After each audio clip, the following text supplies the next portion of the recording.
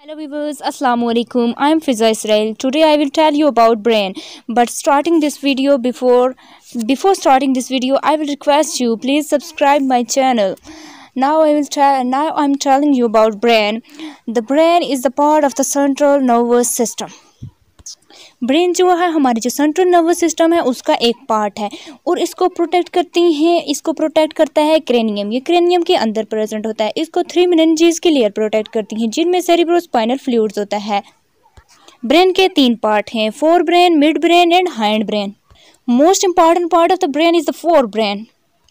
Fore brain को divide किया जाता है 3 फंक्शनल पार्ट्स में, thalamus, limbic system and cerebrum. Mid brain को नहीं डिवाइड किया जाता। जो हाइंड ब्रेन है उसके भी 3 पार्ट्स हैं, medulla, पोन्स and cerebellum. First we will discuss the 3 functional parts of the brain, thalamus, limbic system and cerebrum. The thalamus is the relay center and carries sensory information to the limbic system and the cerebrum. Limbic system जो है एक arc की तरह thalamus और cerebrum के दरमियान मौजूद होता है।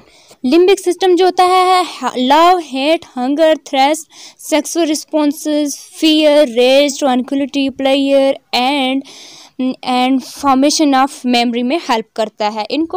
इनमें हेल्प करता है, इनमें यहाँ की सेंसेशन होती है। लिम्बिक सिस्टम के 3 पार्ट्स हैं, हाइपोथैलेमस, अमेगडाला एंड हिपोकैम्पस।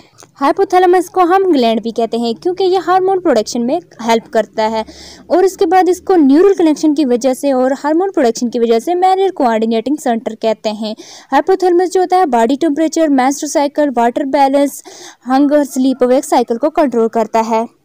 अमेगडाला जो होता है इसमें sensation of player, punishment, love, hate और सेक्सुअल अरोयल होती हैं और यहाँ पे फियर एंड रेज भी यहाँ इसकी भी फीलिंग होती हैं। And the hippocampus help in the formation of long term memory. Now the third part of the forebrain is the cerebrum. Cerebrum is the largest part of the brain and it has 2 hemisphere, the left cerebral hemisphere and the right cerebral hemisphere. Left cerebral hemisphere control the right side of the body and the right cerebral hemisphere control the left side of the body. ये जो दोनों half हैं एक large band of oxygen की मदद से मिले होते हैं जिसको कहते हैं कार्पस कैलोसम। इस पार्ट में 10 बिलियंस ऑफ न्यूरॉन्स हो सकती हैं।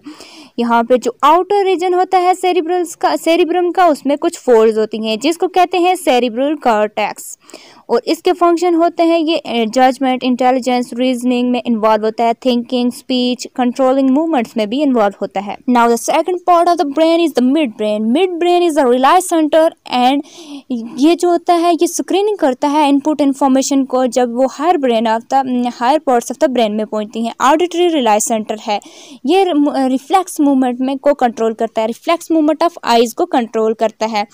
And the third part of the brain is hind brain. It is further divided into the 3 parts, medulla, pons and cerebrum. Medulla जो होता है वो हार्ट बीट रेट को, ब्रीथिंग को, ब्लड प्रेशर को, स्वेलिंग को कंट्रोल करता है। पोन्स जो होता है ऑल्सो कंट्रोल करता है breathe of pattern of breathing को कंट्रोल करता है और changes of sleep and awake cycle में अवेकफुलनेस को कंट्रोल करता है। और जो सेरिब्रम होता है वो कंट्रोल करता है बॉडी की मूवमेंट और पोजीशन को। ये इन्वॉल्व होता है storage of memory for the behaviour. Viewers, अगर आपको मेरी वीडियो पसंद आए तो इसको लाइक और शेयर करें ताकि ज़्यादा से ज़्यादा फ्रेंड्स इससे बेनिफिट ले सकें और मेरे चैनल को सब्सक्राइब करें ताकि मेरी आने वाली नेक्स्ट इन्फॉर्मेटिव और इंटरेस्टिंग वीडियोज़ आप तक पहुंच सकें।